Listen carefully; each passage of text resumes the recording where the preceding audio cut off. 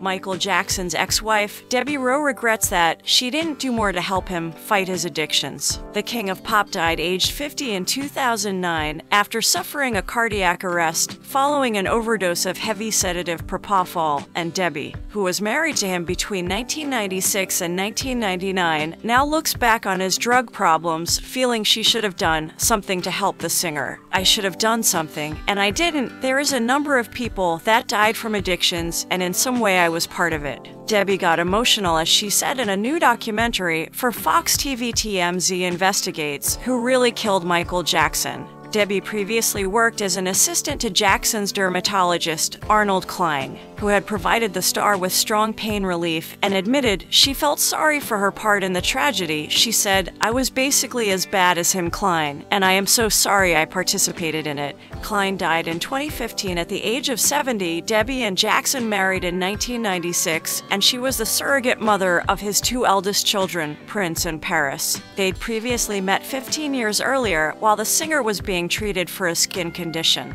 She rarely talks about her relationship with the star, which was shrouded in secrecy from the very start. During an appearance in 2003 TV Michael Jackson, the footage you were never meant to see, Debbie spoke about her relationship with the kids, insisting she was determined to help the Thriller star fulfill his dream of becoming a dad. She said, "I did it for him to become a father, not for me to become a mother. You earn the title parent. I have done absolutely nothing to earn that title. That is because Michael did all the parenting. I didn't do it to be a mother. I didn't change diapers. I didn't get up in the middle of the night. Even when I was there, Michael did it all."